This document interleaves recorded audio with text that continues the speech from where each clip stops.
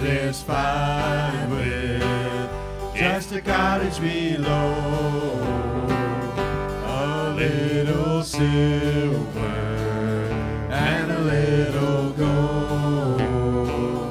But in that city where the ransom will shine, I want a gold one, that silver line. I've got a mansion just over the hilltop, that bright land where we'll never grow old, and someday yonder we'll never more wander, but walk the streets that are purest gold. Oh, often tempted, tormented and tested, and like a prophet, my pillow was stone. And though I find here no permanent dwelling, I know He'll give me a mansion my own. I've got a mansion just over the hilltop, in that bright land where we'll never grow old, and someday yonder we'll never more wander, but walk the streets that are purest gold. Don't think me poor or deserted or lonely. I'm not discouraged, I'm heaven bound. I'm just a pilgrim in search of that city. I want a mansion, a harp and a crown.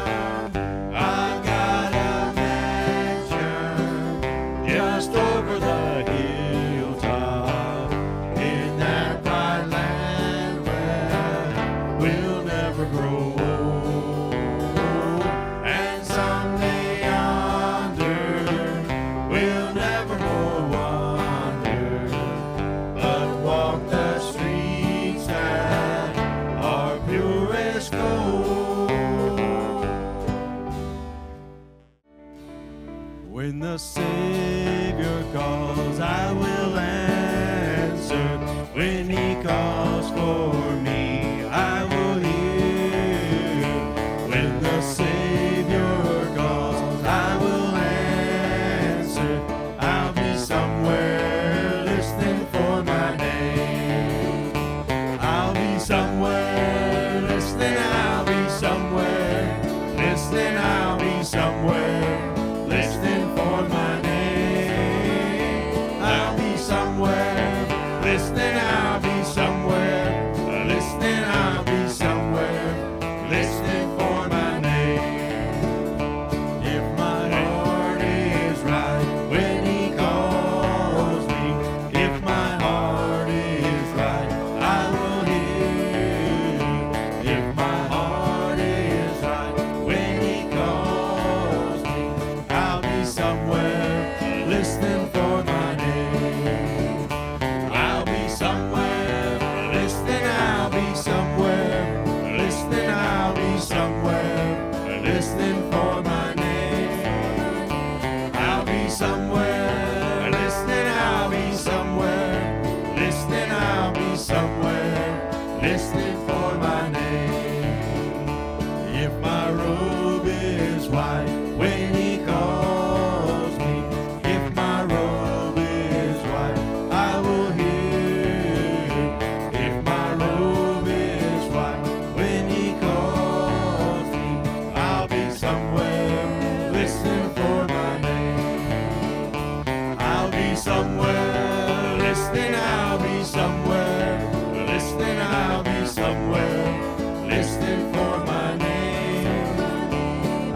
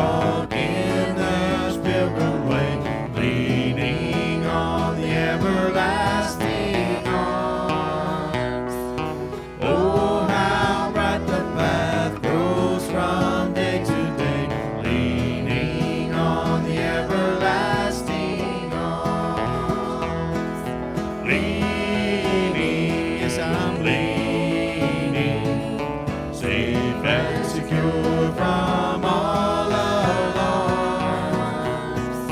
Leaning, yes, I'm leaning on the everlasting arms. What have I to dread? What have I to fear?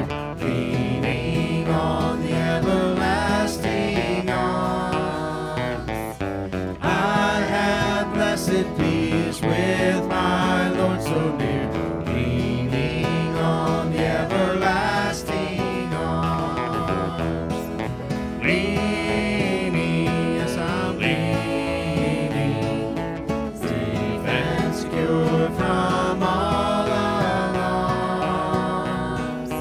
Leaning, yes, I'm leaning on the everlasting arms. I'm only human. I'm just a woman. Help me believe in what I could be and all that I am. Show me the stairway I have to climb. Lord, for my sake, teach me to take one day at a time. One day at a time, sweet Jesus. That's all I'm asking from you. Just give me the strength to do every day what I have to do. Yesterday's gone, sweet Jesus, and tomorrow may never be mine.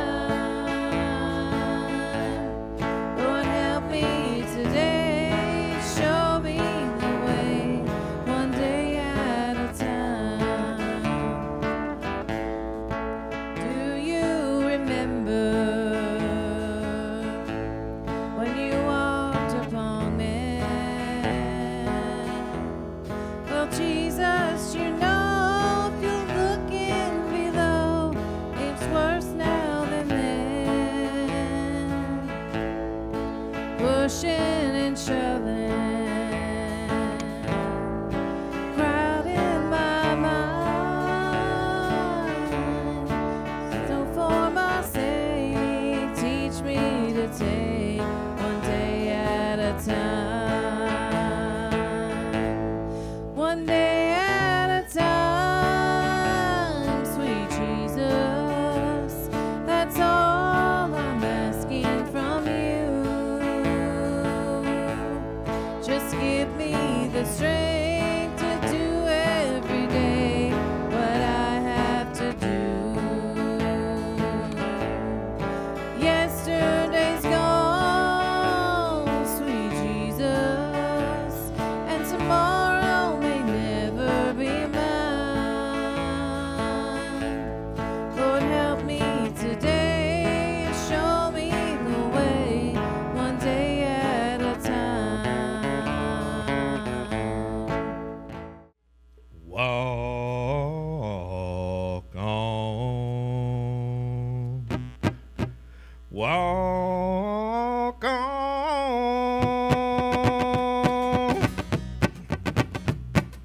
Walk on, brother, walk on, sister, walk on, children. You gotta roll with the rock through the shifting sand. Walk on through the valley, walk on up the mountain, walk on through the wilderness if you're ever gonna make it through the promised land. Walk on.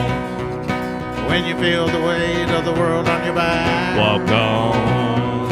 When the devil's cross, don't try to get back. Walk on. Don't stray to the left, don't veer to the right. Walk on. 'Cause straight is the way that leads to the light. Walk on, brother, walk on, sister. Walk on, children. You gotta roll with the rock through the shifting sand. Walk on through the valley. Walk on up the mountain. Walk on through the wilderness. If you're ever gonna make it through the promised land, walk on. If you worry from the weight of the world on your back, walk on. If you stumble, get up, don't worry about that. Walk on. Don't keep your eye on the narrow road. Walk on. Someday it'll turn into streets of gold. Walk on, brother. Walk on, sister. Walk on, children. You gotta roll with the rock through the shifting sand. Walk on through the valley. Walk on up the mountain.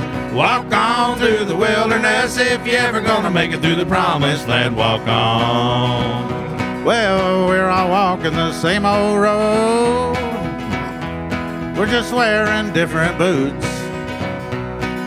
You better lay down that heavy load. You gotta keep on walking or the devil's gonna get you. Walk on, brother. Walk on, sister. Walk on, children. You gotta roll with the rock through the shifting sand. Walk on through the valley. Walk on up the mountain.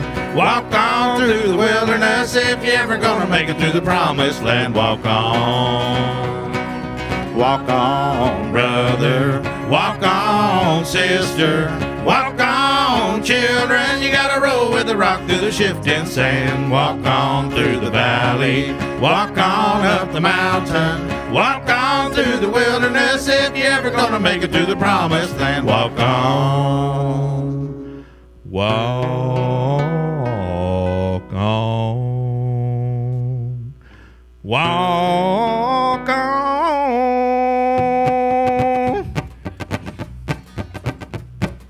Walk on, brother.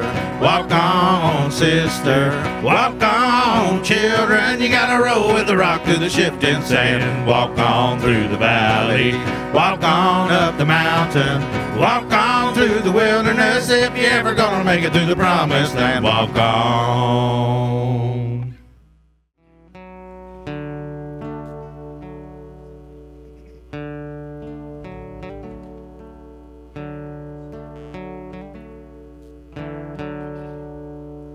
There's nothing worth more that could ever come close. Nothing can compare. You're our living hope. Your presence, Lord. I've tasted and seen of the sweetest of loves, where my heart becomes free and my shame is undone. Your presence, Lord. Holy Spirit, you are welcome here. Come flood this place and fill the atmosphere. Your glory, God, is what our hearts long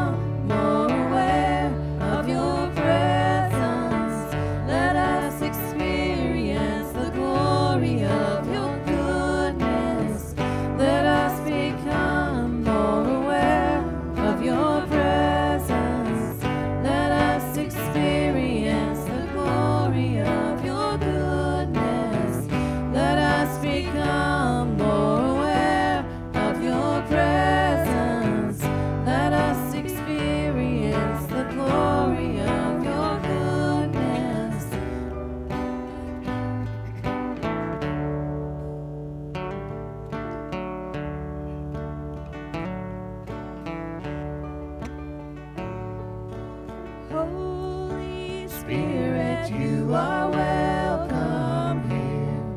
Come flood this place and fill the atmosphere. Your glory, God, is what our hearts long for, to be overcome by your presence, Lord. Your presence, Lord.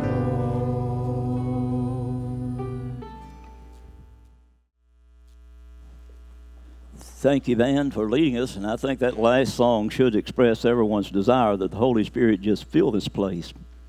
Lord, we can have the very presence of God here, and He is here because He made us a promise that where two or three are gathered together in His name, He's going to be there with us, and He surely is here this morning. So good to see each of you. Beautiful day that God has blessed with us, that we might come together and to worship and to honor Him in a time of worship and praise. Won't you take your Bibles this morning, if you would. If you have your Bibles, if not, it'll be on the screen. Turn with me to the Gospel according to Luke, in Luke the 15th chapter. I want to share a message this morning that if I should give it a title, I guess I would have to entitle it the Hog Pen Philosophy, or the Philosophy of the Hog Pen, because that's what the story is about. It's about a young Jewish boy who found himself working in the hog pen. Found your place? You know it, the story of what we sometimes call the prodigal son. Let me share with you some thoughts about the hog pen philosophy. Beginning in verse 11, and he said, a certain man had 2 sons. The younger of them said to his father, Father, give me the portion of goods that falleth to me. And he divided unto them his living. Not many days after the younger son gathered together all and took his journey into a far country, and there wasted his substance with riotous living. And when he had spent all, there arose a mighty famine in that land, and he began to be in want. And he went and joined himself to a citizen of that country, and he sent him into his fields to feed the swine. And he would have fain have filled his belly with the husk that the swines did eat, and no man gave unto him. When he came to himself, he said, how many hired servants of my father's have bread enough and to spare, and I perish with hunger? I'll rise, and I'll go to my father, and I'll say unto him, Father, I have sinned against heaven and before thee, no more worthy to be called thy son. Make me as one of thy hired servants. And he rose. He came to his father. But when he yet a great way off, his father saw him, had compassion, and ran and fell upon his neck and kissed him. And the son said unto the father, I've sinned against heaven and in thy sight, and I'm no more worthy to be called thy son. But the father said to his servants, bring forth the best robe, put it on him, put a ring on his hand and shoes on his feet. Bring hither the fatted calf and kill it, and let us eat and be merry.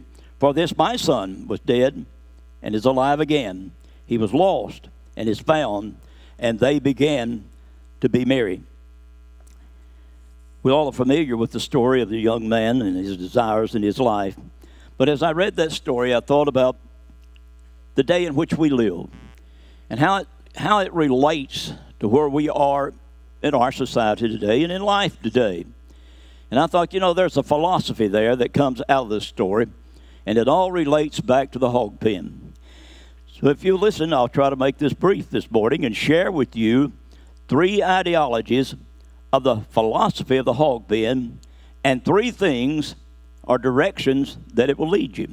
Number 1, when I begin to read this, I begin to see that the young man comes to his father, and he simply says to the father, you owe me something. No, it's not in that words in your Bible, but that's exactly what he meant. You owe me something. The hog pen philosophy tells us that the world owes us. That's the society that we're living in. We're living in a society today that wherever we feel like that because I'm here, somebody owes me something. I shouldn't be here.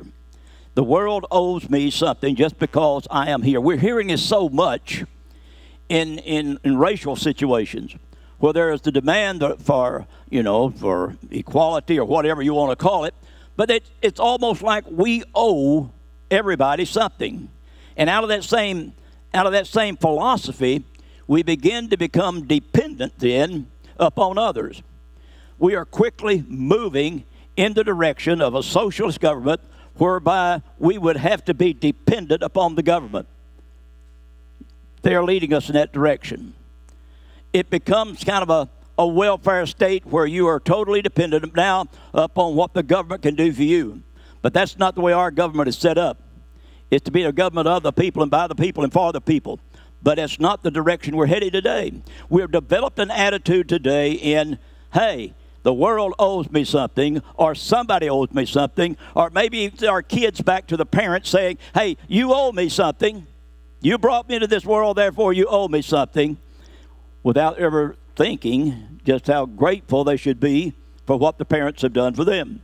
Yeah, the philosophy of the hog pen is that, hey, you owe me something. I'm entitled to it. Give it to me. The second thing that the philosophy of the hog pen says to us is, I want what's mine and I want it now. That's what he was saying. He said, Dad, you know, I've got this coming to me, but I want it now. And that's the way we are. We're living in an instant society today. We want everything quick. We want quick. We find instant coffee, instant tea. We find instant meals.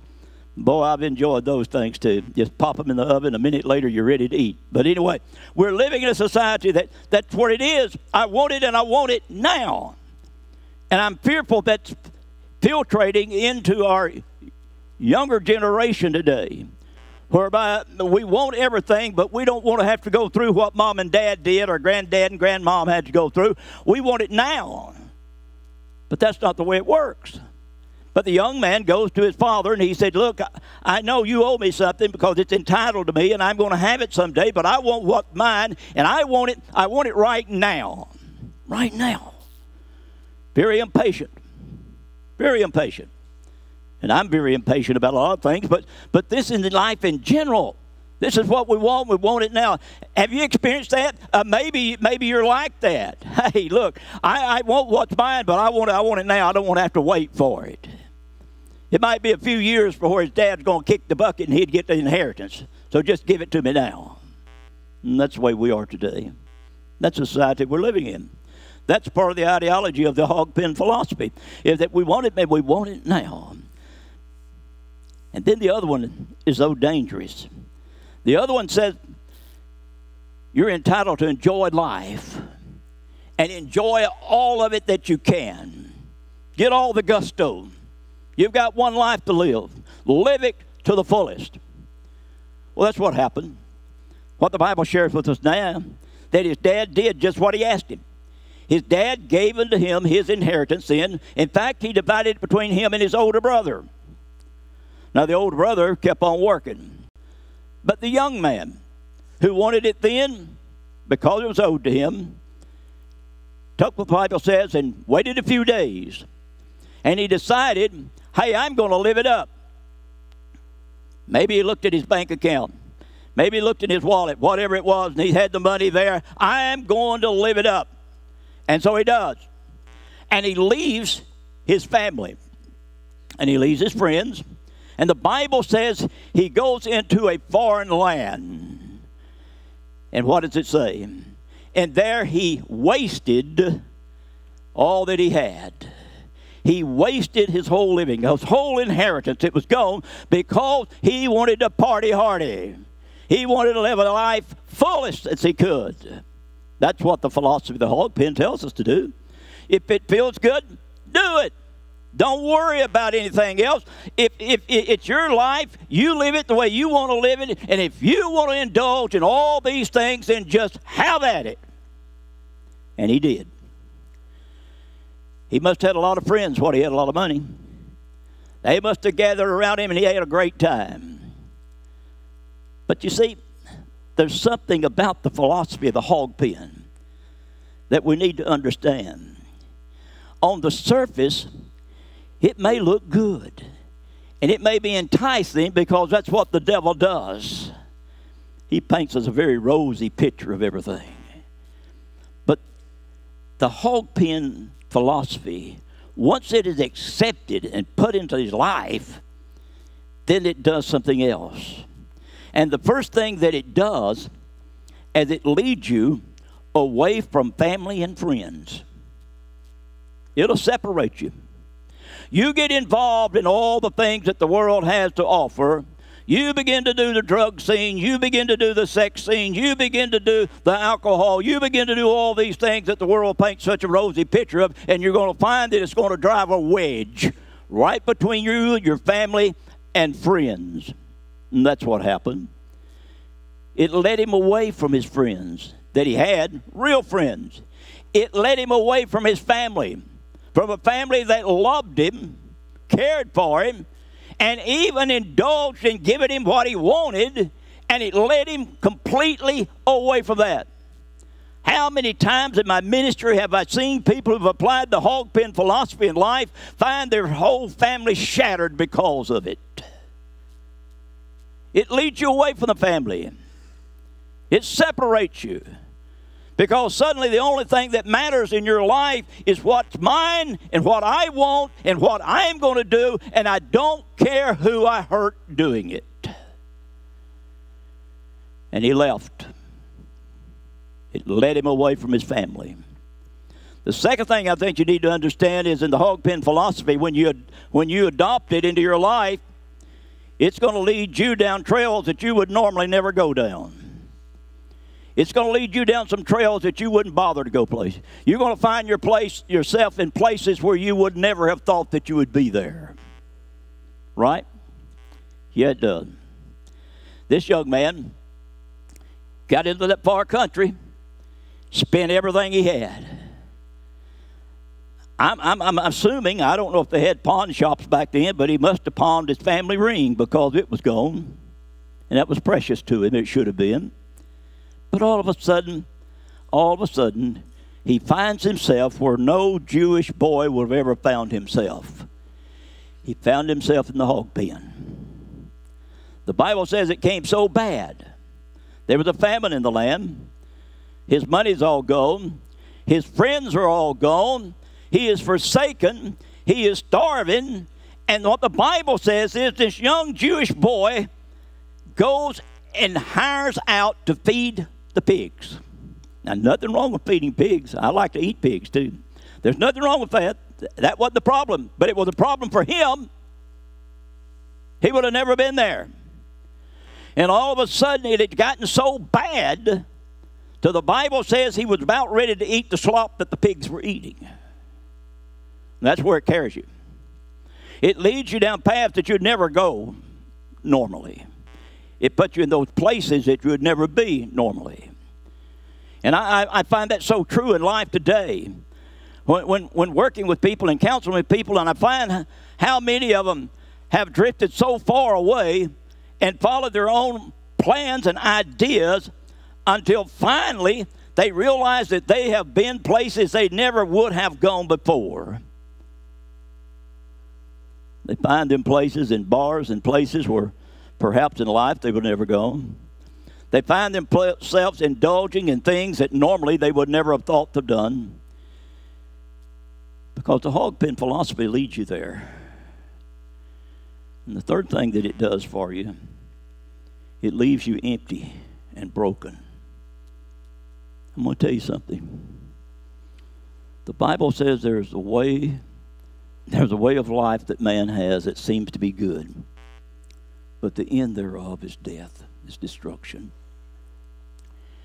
What happens with the hog pen philosophy that we adopt, where we're going to get everything out of life that we can, we want it instantly, and want everything that anybody owes us. We find ourselves there all alone sometimes. I've been with people when they've hit the bottom. When they reached the point that this young man had reached, the hog pen philosophy had left him broken, empty, hungry. I've been with drunkards. Let me be politically correct. Those who abuse alcohol. I've been with them when I've held their hand and watched them water in the floor and see the brokenness that it's brought into their life. I've heard them cry out for drugs that they demanded and couldn't get. I've seen what it does to the lives of people. I've tried to counsel with couples whose marriages is breaking apart because one or the other thought that they were going to follow whatever they wanted and whatever they desire. I want you to know something today. If you're trying to live the life that the world places out there for you to live, it's going to leave you empty and broken every time. To the point this young man had reached. He was ready to eat the slop the pigs was eating. I want you to understand something, folks. The devil's feeding a lot of people slop today. And we're eating it. What's the solution? What's the solution? Well, I can only share with you what happened in this life and what I believe would happen in the life of anyone. What the Bible says next that happens, he's sitting there or standing there or whatever he is in that old hog pen, and gosh, all of a sudden, he remembers some things, good things.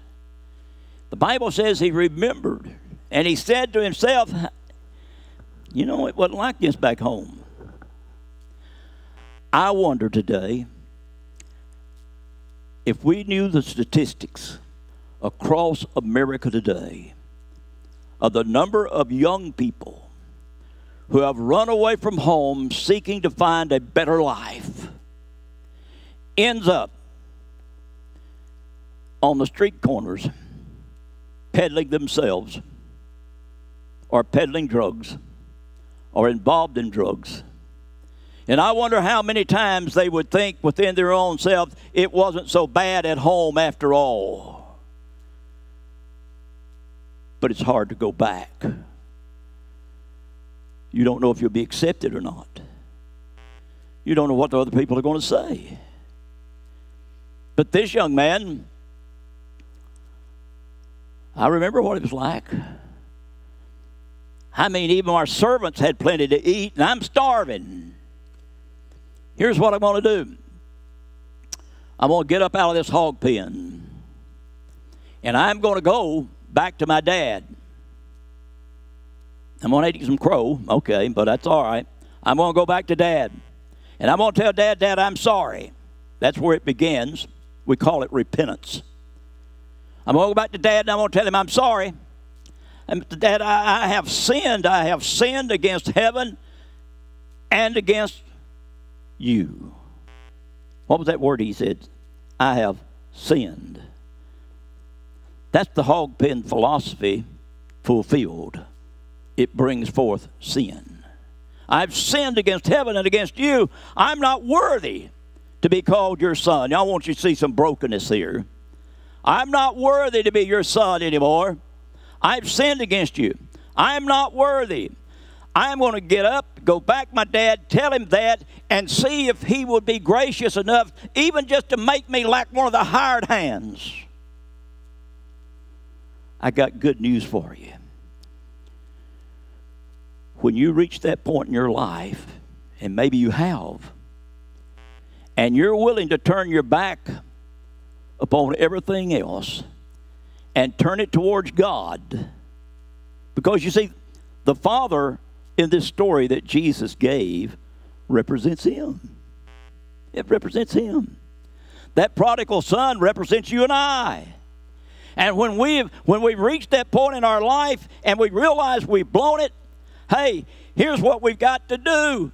We have got to repent, turn to the Father. Go to the Father. Go to God. He did just that. Got up out of the pig pen. Made it all the way back home. Here's a beautiful scene. His dad's there. His dad's, maybe he's looking down that old cobblestone pathway where his son left. I don't know. But I do know this, what the Bible says, before the son could get to him, he saw the son and he recognized him. He recognized him in all of the filth of the pig pen. He still recognized his son. I want you to understand something. God knows you. He recognizes you.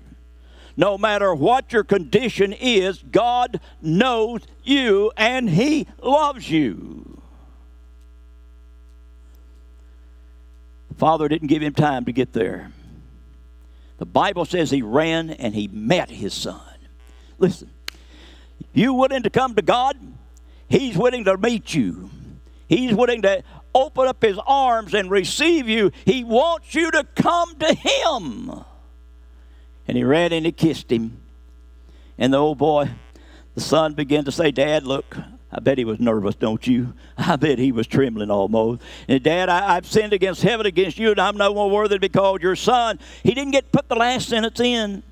The dad stopped him. And he said, man, look here. Hey, somebody get a robe put on my son. Somebody get our family ring and put it back on him. Somebody put some shoes on his feet. He's barefooted. And somebody go get that old calf we've had up in the lot and kill it. We're going to have a party today. Why? Because my son was dead. And now he's alive. He was lost, but now he's found. Listen, what the Bible teaches us, if you are living in sin today, separated from God, you are dead. Spiritually dead in sin. And when we come to him, he makes us alive. He gives us life. He breathes the breath of the Holy Spirit within us. Oh, praise God. But you have to get up out of the hog pen. And you have to come.